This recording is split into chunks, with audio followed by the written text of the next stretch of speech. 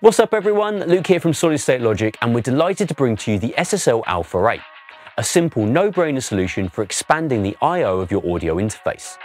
If you've ever been in a position where you just need a bit more I/O for your existing setup, or want to add extra line level connections to your studio without having to buy a whole new interface, Alpha 8 is your answer, offering a better way to conveniently add your favourite analog equipment and grow your studio setup via ADAT and PDIF directly into your existing interface.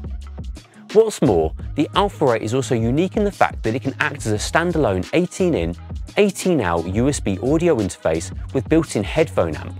Great for setups that require high-quality interface with a mixture of analog and digital I/O. So in this video, we're going to walk through a few of the possible ways you can integrate Alpha 8 into your studio, supercharging your setup and boosting your I/O, making all of your hardware infinitely more useful and easier to work with. So let's get to it.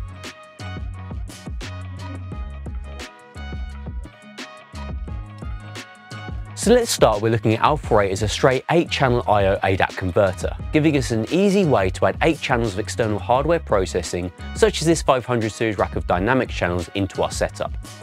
I'm using the SSL 18 here, but this could be any interface with ADAT I/O expansion ports for this setup to work. 8 channels of bidirectional analog to ADAT conversion is the default Alpha 8 routing, so this will work without changing any settings on the front panel.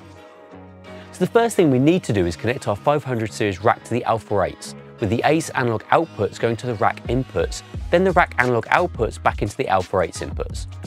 Next, we need to have our ADAT routed from our DAW, so ADAT 1 to 8 out of the SSL 18 is connected to the Alpha 8's ADAT input, and the 8's ADAT output coming back out into the 18's ADAT in. Now in the DAW, we can set up our I/O for ADAT 1 to 8 as hardware inserts, and it's as simple to send my signal to the 500 series dynamics channels as processing as easily as if I was using a plugin.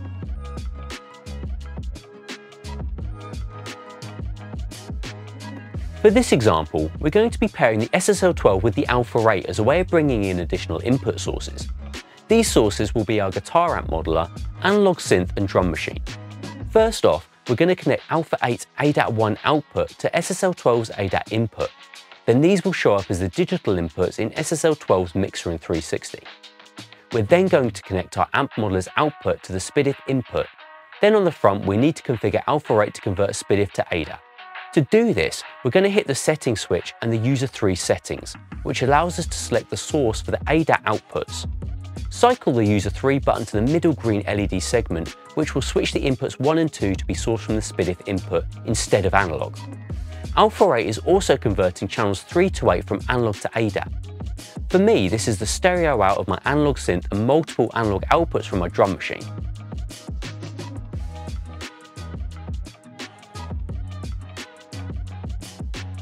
If in your studio you already have an analog mixer or a selection of nice mic preamps and are looking for a simple way to record at line level, then Alpha 8 is the perfect solution to streamline the recording process for you.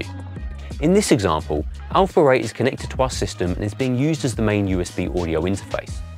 In this configuration, all analog and digital inputs are available in our DAW as inputs 1 to 18, and all analog and digital outputs are available to send from our DAW as outputs 1 to 18. In this particular setup, I've got the SSL 6 analog mixer outputs connected to the analog inputs of Alpha 8, and my Pure Drive Octo mic preamps that have their own AD built in connected to the ADAT input, bringing them into the DAW for recording. The DAW outputs are then sent out via the Alpha 8's analog outputs to the 6's stereo line inputs and external inputs to use the mixer as our monitor control, but this could easily be any external monitor controller you wish to use.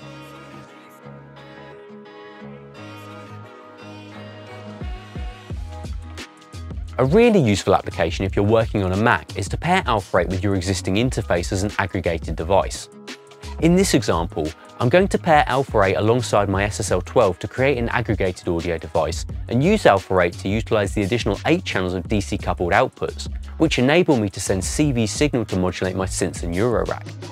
Then I can record the line level audio into my DAW via the Alpha 8's line inputs, whilst the SSL 12 provides headphone mixers and monitor control, as well as mic pre's if I need them.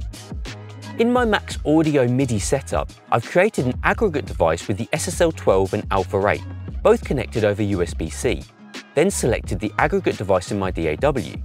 Now I can set up various modulation signals with live CV tools to send out via the Alpha 8 outputs to modulate parameters on my synths and CV-enabled pedals and sync to external clocks, then record back the audio into Alpha 8's analog inputs. What's also really cool in this setup is that I can still set up near zero latency monitoring via the SSL 12 mixer to allow me to record my performance on the synth, whilst Alpha 8's able to modulate loads of different parameters without worrying about my DAW's buffer settings that will add latency.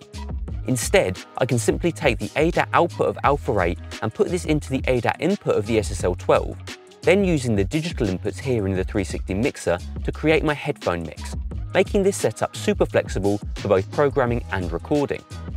And there we have just a few examples of how Alpha 8 can improve your existing studio setup. All work as a standalone interface for those of you who need an elegant line I/O interface for electronic-based setups.